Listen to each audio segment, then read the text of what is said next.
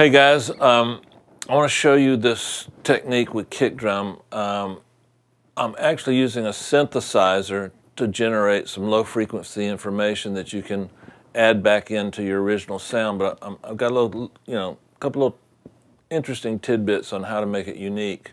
I'm going to start out by showing you the old tried and true parallel compression chain, including a pull tech. I'm gonna blaze through this because we've shown it so many times, but a few of you guys always keep asking me. So here's my original kick drum.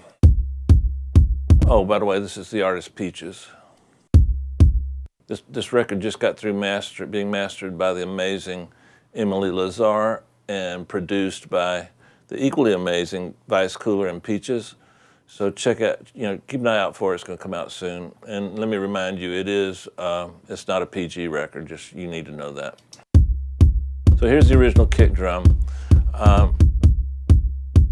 Now what I did was I tried to emulate a DBX 160X. So these settings here, check them out because they're probably about the same as that, as close as I could get it. And the amount I'm taking off is very important because the original DBX is threshold dependent. So start here, and then I'm feeding that into a pull tech. Okay guys, so let me show you now. I'm going to add the emulation of the 160X, the DBX, XT actually, and the pull tech. So I've shown you these. Let's ease some of it back in until we get what we like.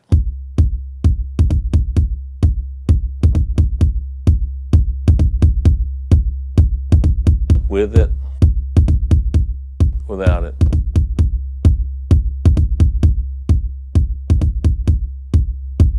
I'm looking at my meter. We're almost unity gain with and without it. It's a tiny bit louder. Now that works pretty good, and I like that. But let me show you something else. This little bad boy here is called Littlefoot. It's made by Boz Digital Labs, BDL. Littlefoot. Now this thing is a synthesizer.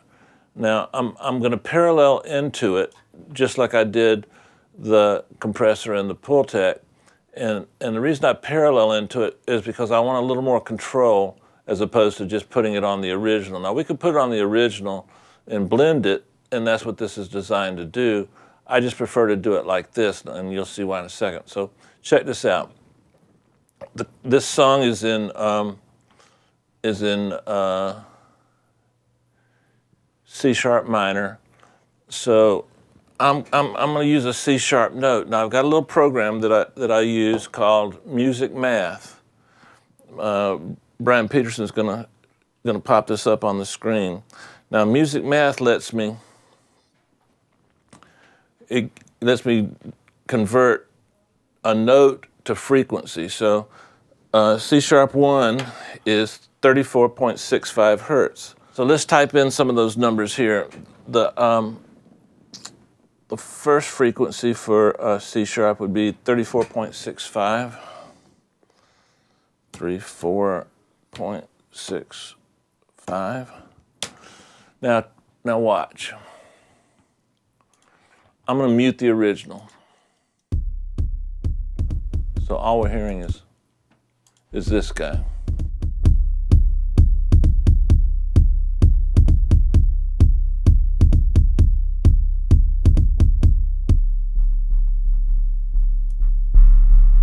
That's pretty low. You're going to have some nice subs to hear it.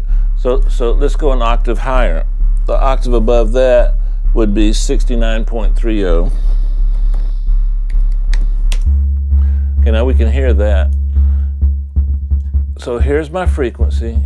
Here's my level for just the synthesizer part. Now here's my sustain.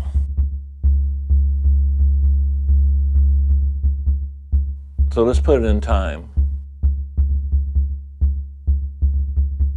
Now let's add that back in. Let's start with this at 0. And let's get our original kick. Now let's add a little bit back in.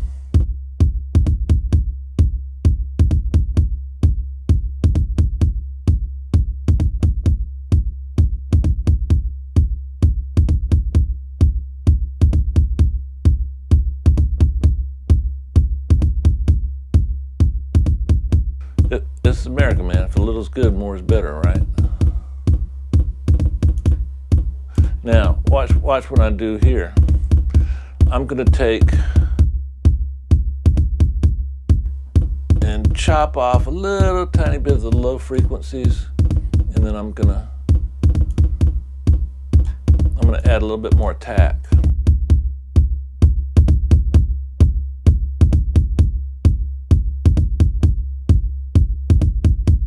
I'm changing the envelope on the attack. Take it out. Now, I'm exaggerating just to show you what can be done. Check this out, man, because it allows you to really do some things that you just can't do any other way. These frequencies are being synthesized off of your original sound.